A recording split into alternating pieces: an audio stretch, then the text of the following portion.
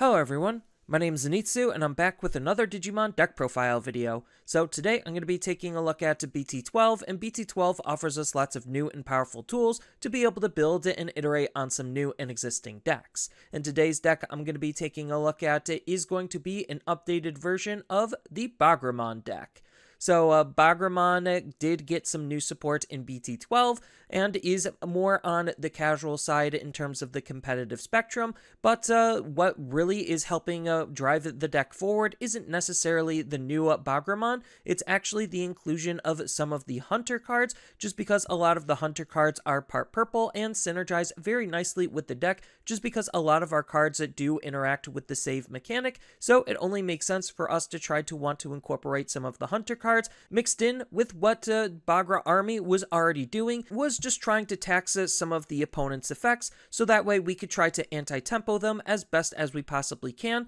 during their turn. So with all that said and done, let's just dive right into the profile. Starting off with the Digitama, I'm going to be running 4 copies of Monimon. If you want to run a 5th Digi-Egg, you could, and I would recommend BT3 Damemon just because of the cycling that it has, and we were using it before, so it's still good now. It's just now with Monimon, we're basically doing the same thing, just better because we're not discarding any cards, and this is one of the few purple decks that actually doesn't want a whole lot of cards in its trash, so we're just raw plussing off of our Monimon when our save-based Digimon are getting deleted. Next, on to the rookies, I'm going to be running 4 copies of Soundbirdmon. So even though Soundbirdmon isn't a Bagra Army card, it is a low-level Digimon with a really good inheritable ability that we're going to be seeing with a lot of our other Bagra Army cards to be able to anti-tempo the opponent when our sources are getting trashed by card effects, which the majority of our mid to high-level Digimon have that ability to at least try to get rid of its inheritable sources to be able to trigger this ability. But what this card is doing is it's just another engine card for the deck, allowing us to be able to have access at shoving Digimon from our hand underneath our tamer to be able to cycle through our deck as quickly as we possibly can. And on top of that, it does come with the on-delete ability of save, so when it does get deleted, it's going to go underneath our tamer. Next, I'm going to be running 4 copies of ChuuChuumon. So ChuuChuumon is this deck's dedicated digging and searching tool to be able to try to find our Bagra Army cards and our main tamer, which is going to be Yuu Amano from BT10. Then he also has the on-delete ability of save, so again, we could use it with Monimon, and we could use it to tuck himself underneath our tamer, so that way we have access at his inheritable ability to use with our tamer when we're either going to be digivolving or hard playing and crossing, to be able to have access at that ability that we just saw with Soundbirdmon to anti-tempo the opponent due to our card effects. Next, I'm going to be running 2 copies of Chikurimon. So this is the BT11 Chikurimon, and this is another Bagra Army level 3 Digimon, so it has that trait-based synergy that we're looking to gain out of the card, on top of it being another consistency tool when we hard play it. Yes, you will be losing the body, but he does come with the on-delete ability of save, so he's going to go right away underneath our tamer if we have one set up, and again, there's that inheritable ability that we're going to be seeing with a lot of our Bagra Army cards to anti-tempo the opponent. And then the last rookie of the deck is going to be 4 copies of Gumdramon. So even though Gumdramon is not a Bagra Army card, it's still a very powerful card for this deck to use because of how Bagra Army wants to work. So it has the Digicross 2 ability to basically make it cost 2 to hard play, so that way we could use it in combination with any of our other Digimon with save in their text, which a lot of them do have, to be able to start building up a stack and to get the inheritables we need underneath our Digimon. Then he does come with the save ability himself, and he also has a nice on-play ability when we do hard play him, to be able to tuck a card from our hand underneath one of our tamer and draw a card, which also would potentially trigger the ability for us to utilize our tamer, making him a very important card for the deck, on top of his nice extra inheritable ability for us to use when we're being aggressive with our mid-stage Digimon, so that way we could get some extra card draws in as well. Next, on to the level 4s, I'm going to be running 3 copies of Damemon. So Damemon is kind of a interesting card. He's not a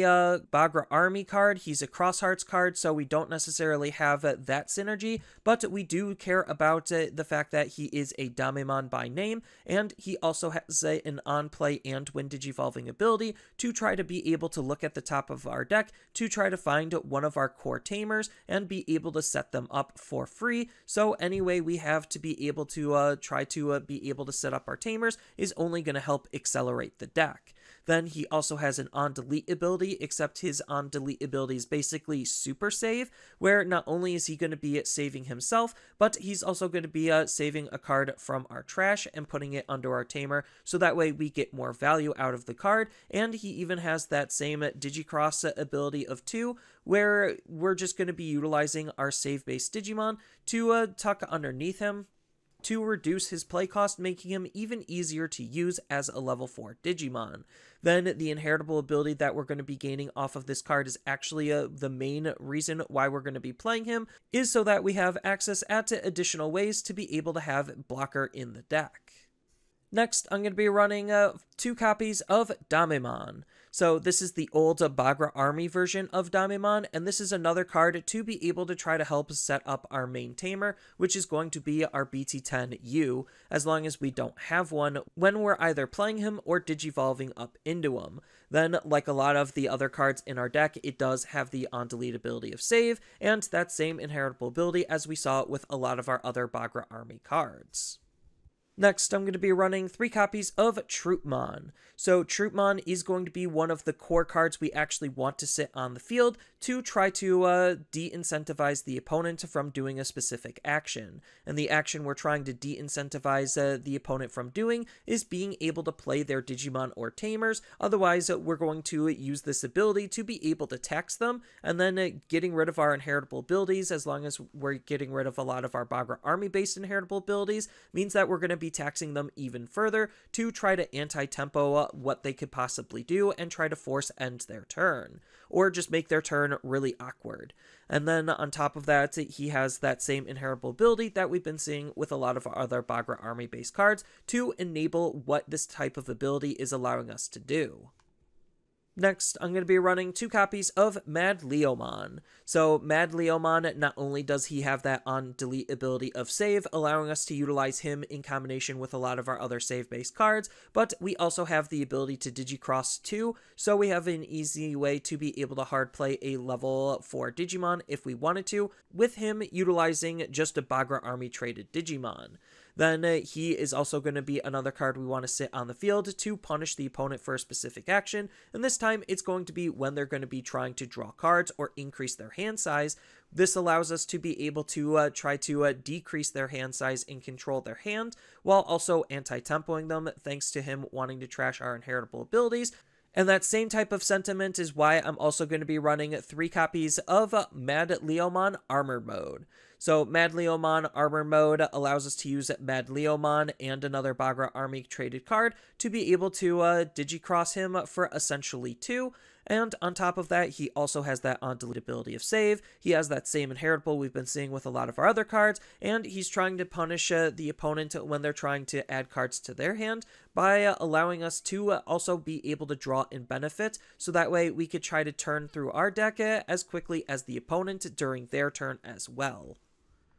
And then the last champion of the deck is going to be 3 copies of Tuwarmon. So Tuwarmon can digivolve for 1 on top of a Damemon, which is why we care about having both Damemons, so we can have easier access at utilizing this Tuwarmon. Otherwise, we're going to be paying a hefty 3 to digivolve into him normally. Unfortunately, he doesn't have save in his text, so we can't utilize him with some of our save-based synergies, but that's okay because we want to try to sit passively with him on the field to be able to take advantage of his all-turns ability to be able to protect our main tamer. And on top of that, he still at least does have an on-delete ability to be able to play out a Damemon, which again is why we care about having those different Damemons, so that way we have multiple access at utilizing our abilities to be able to try to help set up our tamers. Then he does come with the decoy of Bagra Army, army, so it's just added protection for some of our other Bagra army cards while he's just sitting passively on the field. Then on top of that, he has that same inheritable ability that we saw with a lot of our other Bagra army cards to, again, try to facilitate this anti-tempo attack style of gameplay. And then as far as level 5s go, I'm only going to be running 2 copies of MusouKnightmon. So MusouKnightmon is going to be treated as a Dark Knightmon and Tuwarmon, so we could use it with some specific synergies. But what this card is doing is he has a nice Digicross ability as an alternative way to play him outside of his Digivolution costs. But we're not necessarily looking to utilize that Digicross ability. We're just trying to utilize him when we're Digivolving up our chain, just because his ability of On Play also triggers when we Digivolve into him, where we basically get to add to this Digimon's Digivolution sources, and if there is a Tuwarmon in his inheritable abilities, then we're going to be Digivolving 1 on 3 of the opponent's Digimon, so that way it tries to slow them down and disrupt their game plan. Then he also has a nice on-delete ability that's acting as some good recursion, allowing us to grab back 2 black or purple Digimon from our trash and put it into our hand, so that way we could try to reuse some of the parts and pieces that we need when he gets deleted. And then as far as the level 6s go, I'm going to be running 2 copies of Blastmon. So Blastmon is kind of the alternate win condition for the deck, just because he has the rush ability, and he has an on-play ability to be able to gain Blitz, as long as he has 3 Digivolution sources in him, which we could easily set up thanks to our main Tamer. Then he also has another ability that rewards us for trashing cards underneath our Digimon when the opponent's Digimon is going to be attacking, to be able to delete their low-level Digimon, which could stop a lot of low-level aggression. Next, I'm going to be running 2 copies of Tactimon. So Tactimon is just going to be one of the defensive tools that we want to use, just because when we play him, we're not only going to be reviving 2 of our Bagra army traded Digimon, but they're also going to be able to gain the blocker ability, and the Digimon that we're going to revive ideally are going to want to try to use to anti-tempo the opponent, just because we could utilize Tactimon's inheritable abilities as basically a battery for the other Digimon for when we're trying to trash inheritables to try to anti-tempo the opponent. And then as far as the last level 6 of the deck, I'm going to be running 2 copies of Bagramon. So Bagramon is just an absolutely insane card for us to want to sit on, just because when we Digivolve up into him, or when we hard play him due to a forced Digicross, then we get to basically do one of 2 things. Either control the opponent's hand if they only have 1 Digimon or less in play, and if they have 2 Digimon or more in play, then we basically get to remove one of them and shove it underneath the other Digimon to try to have some alternative forms of removal that a lot of decks don't have protection against. Then, for him sitting passively on the field, he has a really powerful ability to chip away at the opponent's security when they're going to be either Digivolving or cards are being placed underneath their Digimon, like with his first ability when we go up into this card, to be able to try to deal some decent damage and put pressure onto the opponent relatively safely.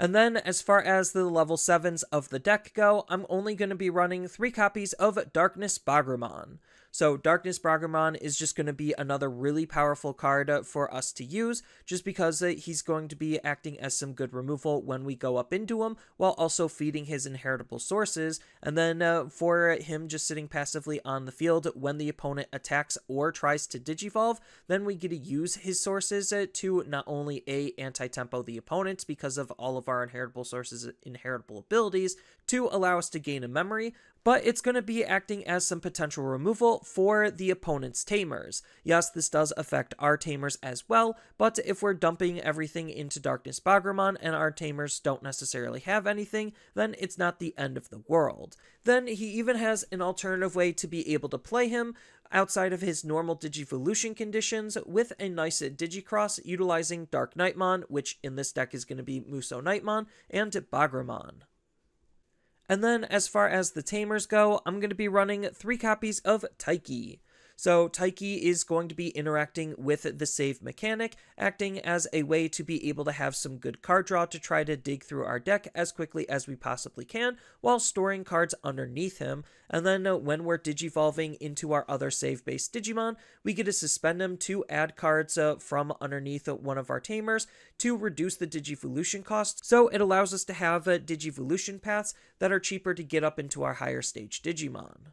Next, I'm going to be running 4 copies of Yuu Amano. So Yuu Amano is going to be the most important tamer of the deck and one of the most important cards in the deck, just because of what this card is doing facilitates a lot of how the deck wants to play. So it has a nice all turns ability that's going to be allowing us to gain extra resources when purple cards are going to be added underneath him. Then on top of that, the main draw of this card outside of that resource generation is the ability to basically allow us to force Digicross when we're playing our level 4 or higher Bagra army cards to be able to reduce the cost of those cards and to be able to shove cards from underneath our tamers under the Digimon that we're going to be playing. So that way we could try to reduce the play cost of that card even further. And this does stack per Yuu, so the more Yuus you have on the field, the cheaper your Digimon can become, as long as you have enough inheritable sources to use for this ability. And then the last tamer of the deck is going to be 1 copy of Tagiru. So Tagiru is going to be the deck's dedicated memory fixing tamer, and it's just another card to synergize with the fact that it's a purple tamer that cares about the save mechanic, so that way if we don't necessarily see Taiki, we still have the ability to be able to reduce the cost of digivolving into our Digimon, while also having alternative ways to be able to use the inheritable sources we're adding from underneath our tamer to our Digimon. And then the last card and last option of the deck is going to be 1 copy of Calling from the Darkness. So Calling from the Darkness is so good that it did get limited to 1, which is why we can only run 1 copy, and this card is just trying to basically act as some extra card draw, where we're adding 2 purple Digimon from our trash to our hand to selectively try to reuse some of the parts and pieces we are looking for. And then as far as the general game plan and gameplay of the deck, you're just trying to line up your level 4s, sit on the level 4s to try to anti-tempo the opponent, slow them down, so that way you could build up enough resources underneath your tamers to be able to play your level 6s relatively easily, and then continue to control the opponent from there and start to think about aggressing. So when it comes to how to best utilize your cards, the center and key focal point of the deck is going to be around the BT10 Yuu Amano card, just because of how much synergy this card has with everything that Bagra Army is trying to do. So the best Digimon we're going to want to utilize in our raising area is going to be Soundbirdmon, so that way we could move out a Soundbirdmon, we could attack, and then we could place a card from our hand underneath our Yuu, which will help activate Yuu's ability to generate us some extra resources, and then the on-delete ability of save with our Soundbirdmon will put him underneath our Yuu, and then our egg will allow us to draw a card from there. So you could already see just from the onset of utilizing Soundbirdmon with a Yuu on the field how much resources we could start generating as quickly as the deck allows us to. It doesn't necessarily matter if you don't have access to Soundbirdmon to start the train going, because that's kind of where Gumdramon comes into play, so that way we could cross with literally any of our low-level Digimon, utilizing Gumdramon, and then Gumdramon can do something very similar, where we could shove a Digimon underneath our Yuu, suspend the Yuu, gain those resources. So that makes it so Gumdramon is a really cheap and efficient Digimon for this deck to use, especially if we have one of the Hunter Tamers out as well, because then we could start Digivolving and then use the Hunter Tamers to be able to reduce the cost of the Digivolution, and because he Digicrossed with our other save-based Digimon, he's going to have that inheritable ability that Bagra Army wants to anti-tempo the opponent, so it just opens up lots of extra play lines for how we could utilize the cards in our deck. And then the other two level 3s are literally in here just to try to help search and dig. Then a lot of the effects are designated for our level 4s that want to sit passively on the field to be able to limit and reduce the opponent's actions. The Leomons interact with card draw, so it really de-incentivizes the opponent from wanting to draw cards, and then Troopmon is just to stop the opponent from trying to play specific cards. This is more meant to be played against decks that actually care about playing Digimon and Tamers as an extra way to tax them, so that way they can try to be as memory deficient as we can possibly make them. And because we have Yuu Amano to start shoving underneath, and we have the evolution method that we could also use to start shoving Digimon underneath, means that we have more ways to be able to get the inheritables we need underneath our Digimon to use their abilities as many times as we can allow it, as long as they live. And the fact that all of them also have save means that we could still utilize our Digitama to be able to have access at that ability on top of various other abilities as well that do care about save. Then when it comes to the Damemons, we're really just utilizing the two Damemons to try to help set up our Tamers. The new Crosshearts Damemon is specifically interacting with the Yuu, Taiki, and Tageru, which we have access at running them and kind of why I'm running them. Tageru doesn't necessarily matter as much, but still comes in handy and still helps, and I think that Taiki is more important just because of the cycling that he's going to be offering, especially when we're trying to put Digimon in our inheritable sources to be able to use Yuu Amano's ability as well. So these just help facilitate that, and Tuwarmon, because we want to use to protect our Yuu. We already want to use them and have easy access at being able to Digivolve on top of them, but regardless, it's just a really good card to synergize with the fact that we're already playing Damemons. Then MusouKnightmon is kind of just a level 5 stepping stone in case you want to try to Digivolve into your level 6s. Most of the time, I don't find myself actually crossing into them. I just find myself Digivolving on top of them just because it's a little bit easier. No, unfortunately, we can't utilize the Hunters to be able to reduce the cost of the Digivolution into our level 5s and 6s, because Digivolving for cheap into some of our level 4s is going to be good enough. Then MusouKnightmon is just to try to stall out the opponent and try to anti-tempo them slightly differently just because of Digivolve, and if we really wanted to, the fact that he does have Digicross means that we could try to line up the Digicross in combination with the Yuu to be able to make them as cheap as we can possibly make them. Then the Digimon we're only going to want to try to Digivolve into as far as our level 6 is going to be our Bagramon. Most of the time, we're not actually trying to hard play him, but we still can because of how Yuu works. And again, the more use that we have on the field and the more inheritables we have underneath our Tamers, the cheaper our cards can become to accelerate our game plan, especially since we already have so many different ways to be able to add cards underneath our Tamer to take best advantage of this card. But before you start customizing the deck and making it your own, usually it's good to understand the core of the deck and start with the core and go from there.